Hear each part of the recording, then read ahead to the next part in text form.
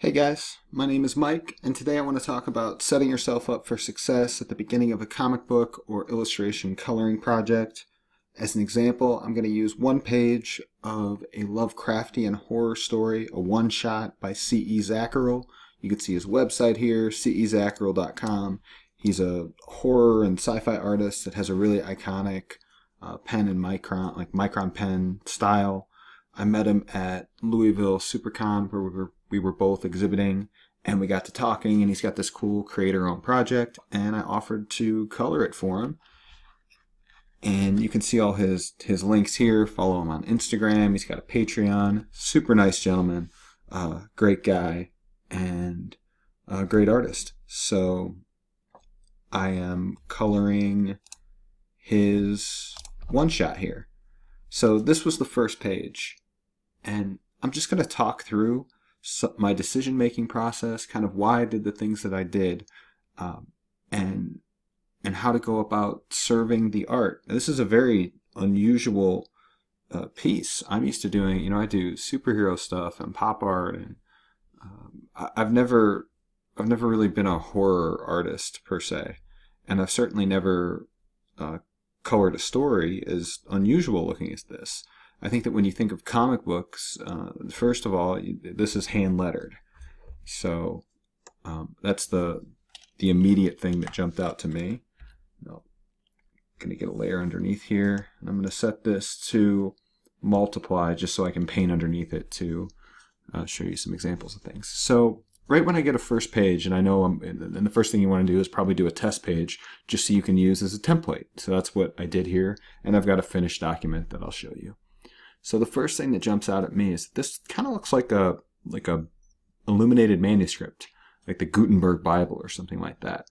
And what followed that, I'm thinking of sort of the children's books in the 1800s, 1900s, like maybe old German folklore that kind of imitated that style. And that got me thinking that this may not be apparent to some people. I'm a painter, a professional painter, and so I'm obsessed with art history. I'm obsessed with what every artist. Every time I look at a work and I don't know how somebody did something, I want to take that apart to figure out how I can do it, to put it in my toolbox. But if you're just a digital artist, that might not occur to you. It might not seem like it has value. But trust me, having a knowledge, you don't have to like art history. You don't have to appreciate the works of Vermeer or Van Gogh or, whoever. But, or Malevich, but what you do need to do is have a visual library in your head. Like, what does an illuminated manuscript look like? Because that gave me the idea of giving this whole page texture. Because think about it. I'm not going to be able to render this in a traditional way. It's going to have to be very, very minimal. Because first of all, we have these huge letterboxed areas here. That are obviously going to need to be very light underneath. I just have kind of like an airbrush tool here. But we also have tons of ink on this page. And because there's tons of ink on this page, right out of the gate, I know I'm going to have to set a layer on top and clip it down so that I can color the actual inks.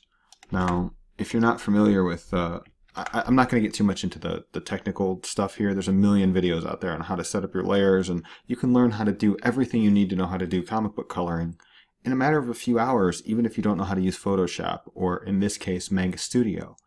But that's like, I can learn how to mix linseed oil and pigment to make oil paint in a few hours. Maybe I won't master it, but I can learn all the basics to get the paints that I need. But that doesn't make me a painter. This is one of those things easy to do, very difficult to master. And so if I have this layer set up right out of the gate, then I know that I can push this stuff, or well, primarily things like this, into the background very easily, because with all that ink on the page, it's going to be very, very difficult to do without those line holds. And you want that, you're going to want to incorporate, or I'm going to want to incorporate that stuff right out of the gate. So that was the first thing that I did, the first idea that I had. And it doesn't mean that that's going to work, but that's, I'm just brewing how I'm going to approach this thing. I'm not just going to start whacking paint underneath it. The next thing that's unusual about this page, and every every artist's style is different. You know, even if they're trying to imitate Jack Kirby or Jim Lee, there's still going to be something about it that you have to think. Don't just start throwing digital pixels underneath this stuff. We've got this border, this very ornate, creepy border, and I know that rendering this out, flatting out each piece and rendering it out, is not going to give me the best result. With all this ink on the page, in my head, I know that I'm going to have to be minimal. Maybe how Matt Hollingsworth dealt with Sean Gordon Murphy's art in Batman White Knight. That was just the most popular example I could think of. There's two to maybe 3 colors per page. It's super minimal because Sean Gordon Murphy puts a lot of ink on the page. There's a lot of dry brush. There's a lot of little pixels there, and that's the only thing that I could think to compare this to. So if I know there's going to be a ton of ink on the page, and I know that I can line hold to kind of give myself some depth and some room to breathe and really give a directionality to the light, then what follows is just really soft, brushy strokes to kind of give the illusion of muddy, dirty horror light. You know, those poopy yellows and those very hollow, empty blues and a lot of grays and maybe little pops of color here and there where you want to draw the eye, because this isn't, at least this first page, it's not panels, and it's already set up like a page, so you don't have to use color really to direct anything, because you could very easily tell, as long as I don't mess that up, you can very easily tell where you have to read. You know, the eye is going to naturally flow right down the page, and as the panels, as there become more panels and it gets more complicated, you'll have to think more about that. But in that sense, this page is easy. I don't have to think about where the eye is going to go. So let me show you what I came up with. I'm going to shut this stuff off, and I'm going to turn this on. Now there's only 2 colors on this page. There's yellow, and then there's sort of a very desaturated lighter blue-green. Blue that it's still a very blue color, but it's pushed more towards green than it is towards purple. And I didn't flat this out at all. And there are some very, very gentle line holds all over the place. And maybe this is a little bright. I'd have to see how this came out. But really what I was trying to do here is leave that original illustration intact, make it as readable as possible, and maybe just render up the border a little bit. You know, it's very difficult sometimes to show restraint.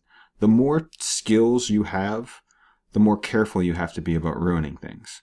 Remember that as you get better, that if you can, you know, I could go out in the garage and I could create a 60, 80, 100-inch perfectly photographic canvas, right? Whether it was a landscape or whatever, because I've worked so hard at trying to be good at painting.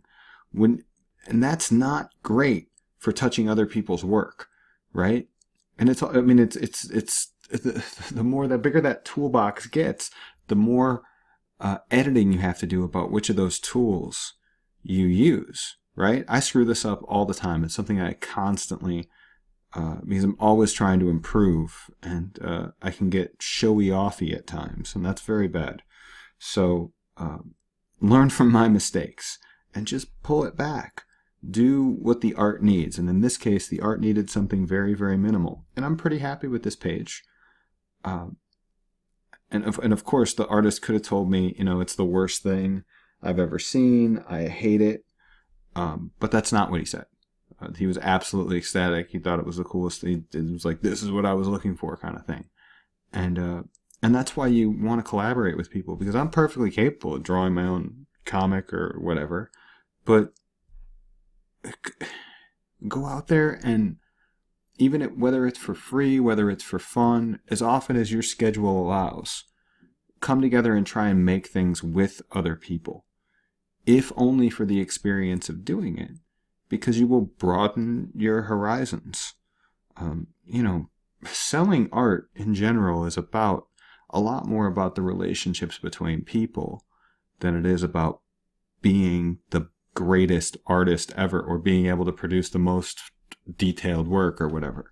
There are people who are so singularly talented that they almost have to be evil to not have success. But for the rest of us, like me, who, we have some skills and we're always working to get better, I find that I have the most success when I just connect with people.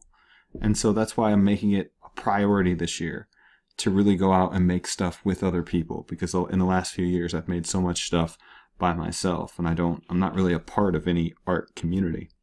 So I hope that I've offered you some insight into the process of working with someone else and for someone else, and trying to, I know this was only like a 10-minute video, but just trying to set yourself up for success with a project by really focusing on and thinking about the details on a page or an illustration or whatever it is, and just do what the art tells you to do, not everything that you can do. I've really handicapped myself that way in the past, where it's like I have to show up, like I'm going to send you a test page, so like I got to throw everything I can do at it. And to be honest, this is like, if I take the paper texture away, this is like a round brush and then like a couple textured pencils and a blender. Like you could just open up Manga Studio and with no custom brushes whatsoever get this result, or Photoshop or whatever. A round brush in Photoshop is all you would need to do this. And that's the case for a lot of stuff. Now, granted, with some of the little textures that are added, a couple texture brushes could help, but don't overthink your setup. And I say that, and I've got like 700 brushes in Manga Studio alone. But those it's just like with regular art. It's like there's the 80-20 rule.